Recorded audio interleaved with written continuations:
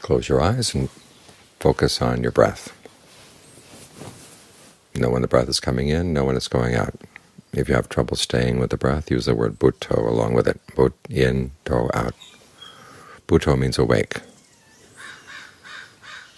After his awakening, the Buddha was asked what he was. Was he a human being? No. Was he a deva? No. He just said, awake. That's the kind of quality of mind we're trying to develop here. Alert, knowing what you're doing, knowing the implications of what you're doing. We're here to train the mind because the mind is the source of all our actions, and our actions are the things that shape our lives.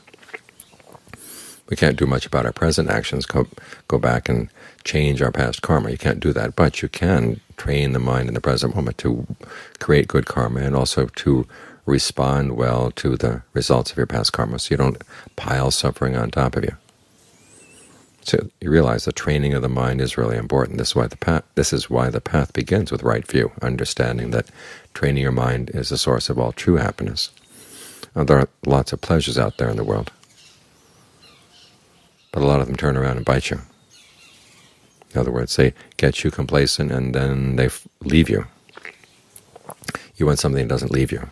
So that's what we're working on here, a quality of mind that can dig down deep inside and see what's really going on. Because most of us do go through life not awake. We go through kind of sleepwalking, responding to things in ways that we're not really fully aware of.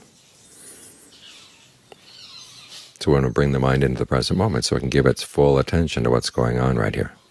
Try to develop this quality of being awake. Wherever you say anything, wherever you do anything, even when you're just thinking things, try to be awake and alert to what's happening, what you're doing, and the results you're getting. That way you're in a better position to change things for the better. If we couldn't change our habits, if we couldn't change our ways of doing things, the Buddha said it wouldn't be worth his while to teach anybody. But we can change. Just because we've done something for a long time doesn't mean we have to stick with it. And John Sowat gave the example of taking a light into a dark room. He said that may have been dark in there for who knows how many hundreds of years. But the darkness doesn't have the right to say, okay, you can't bring a candle in here, we've been here before, we have rights of seniority. As soon as the light comes in, it disperses the darkness. The same with this quality of alertness, even though we may have had some habits that cause harm to ourselves, harm to other people, suffering for ourselves, suffering for other people.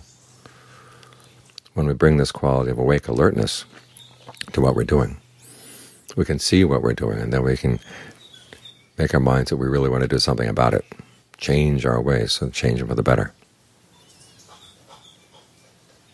So try to be awake each time you breathe in, each time you breathe out. And you'll see a lot of things you never saw before.